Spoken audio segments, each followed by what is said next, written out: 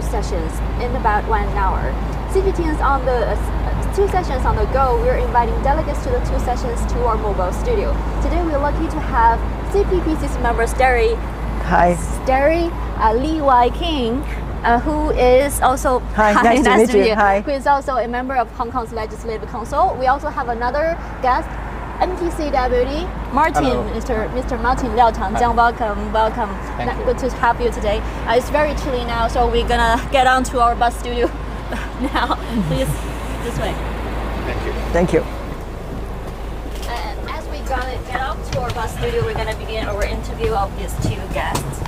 Thank you for being in our studio. It's a little bit chilly today, and we know that there are going to be 2 important reports this afternoon. So Yes. My first question is for Martin. You have been a member for 11 years, Yes. so you're listening to these kind of reports almost every year. What are the figures you're going to pay special attention to? Yes, well, I do not pay particular attention to any specific set of data. I tend to look at the overall reports, words and statistics in order to assess the reports and to come to my own conclusion. But if you asked, since you've asked the question, there is one aspect which I tend to pay particular attention to would be the tremendous increase of cases in recent years, court cases, and the allocation of human resources to the courts is probably not very sufficient to handle the situation. So I have been hoping that there will be a more allocation of resources to the courts,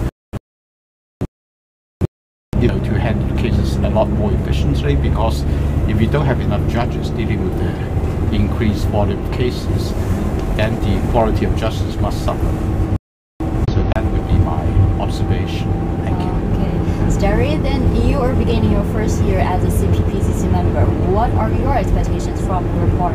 My expectation will be that I'm looking for the detail of the judicial reform, because we all know that a clear and judicial system is very important to the people of the whole China, Hong Kong people as well. We are looking for the judicial reform, because in the past there are a lot of people, well, of course in Hong Kong, do not quite understand how it works in China, especially for the judicial system.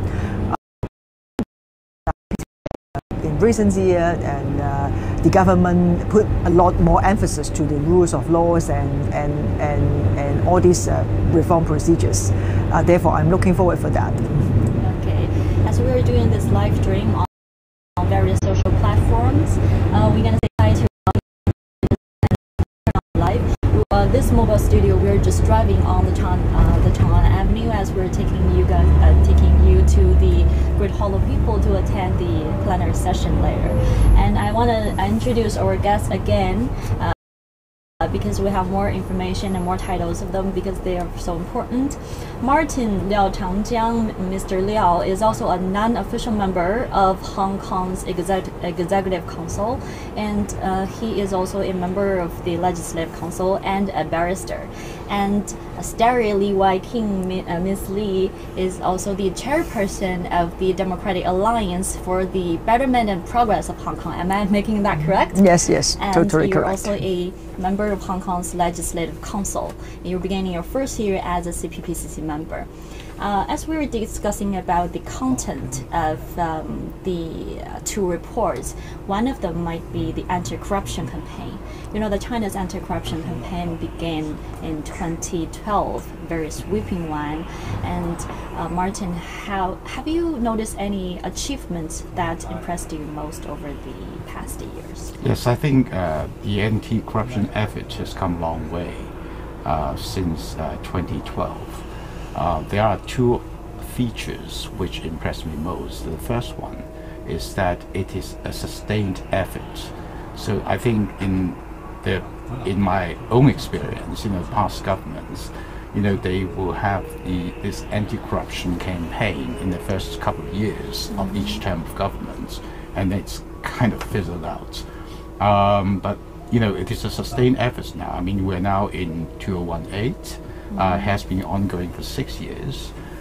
It sends a very clear message that to the entire nation that we want a clean country. The other aspect is that my own impression was that the anti-corruption efforts tend to stop at a certain level of government officials in the past, but now it seems that there is no limit to everybody is equal. So that these two features impressed me immensely.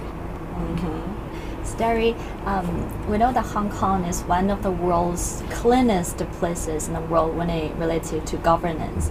So can you tell us about how Hong Kong has been fighting corruption? Well, we have ICAC department that is very important. It is a department that is to do the anti-corruption things. Well, from receiving complaint to investigation to prosecution.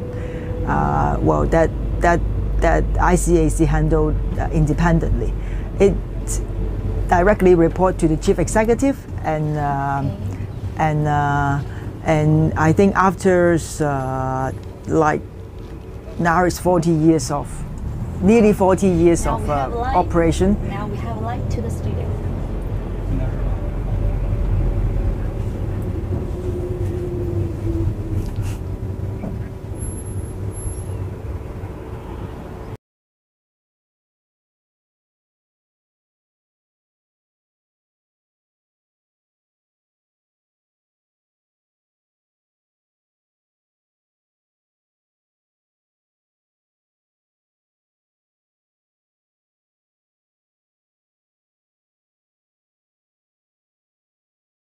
Rule of law and judicial reform, and just now we have been talking about the anti-corruption campaign both on the mainland and in Hong Kong, and we're gonna talk about more about the judicial reform.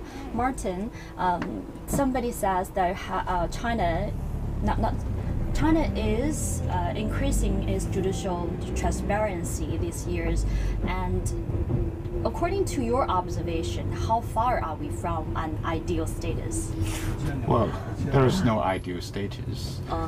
If you're referring by judicial transparency, if you're referring to open court hearings, then that is something to be encouraged.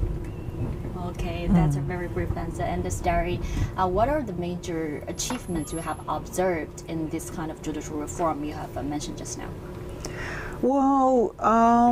Well, I think the most impressive things to me, again, just like Martin's sharing, is the anti-corruption things that has been happening over the past, especially past 4 years and 5 years. I think this also impressed the Hong Kong society as well, and it delivered a very clear message that the internation.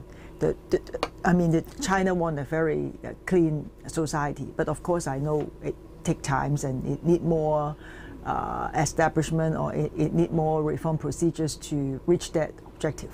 Okay. Well, if I may supplement, I think it is not. I don't think you can stamp out corruption entirely. I mean, no country in the world can.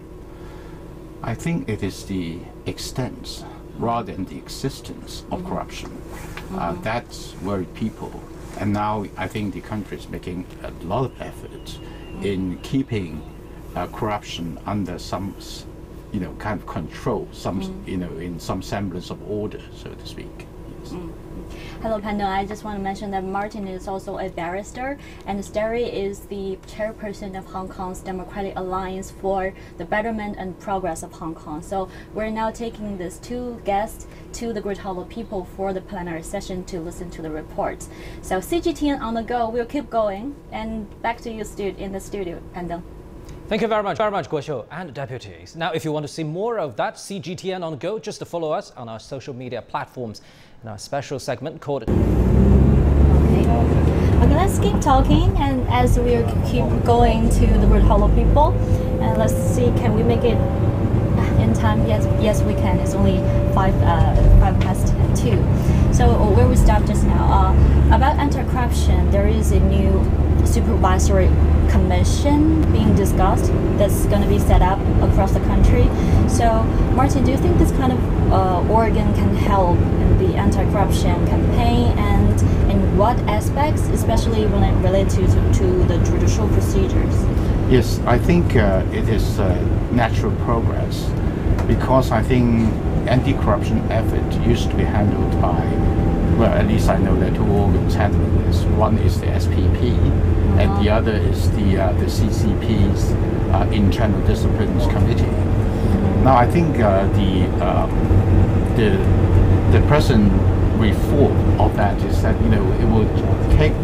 it was the major efforts that we hear in Hong Kong is that is the efforts of the CCP the Internal Discipline Committee, and now it is it's a natural, because I think the jurisdiction of the Internal Discipline Committee is only confined to CCP members, and nowadays I think there are more and more public officials who are not CCP members, and therefore I think it's a natural extension to have this supervisory commission to cover comprehensively all the public officials. Our live stream is about to come to an end. If we want to have a very short summary for the cooperation between mainland Hong Kong's cooperation in upholding the rule of law, what would you say? Well, I hope more sharing between Hong Kong and also the mainland relevant government official, because I think it can help. Martin, what would you say on that cooperation? 3 words: communication, exchange, and understanding. Okay, very brief. Hey, audience, from our various social platforms, we've been doing this live stream as we're inviting NPC deputy Martin and CPPCC member Starry Lee. They're all from Hong Kong, and we're going to the Great Hall of People. We're actually getting close to it, and these 2 guests are going to attend the plenary session of China's 2 sessions, going to happen in about half an hour. So that's about to the end of our live stream today. We hope you enjoy it. We're talking about China's judicial reform and the rule of law, and more discussions going to happen on CGTN this afternoon. Let's say goodbye to our audience. Bye.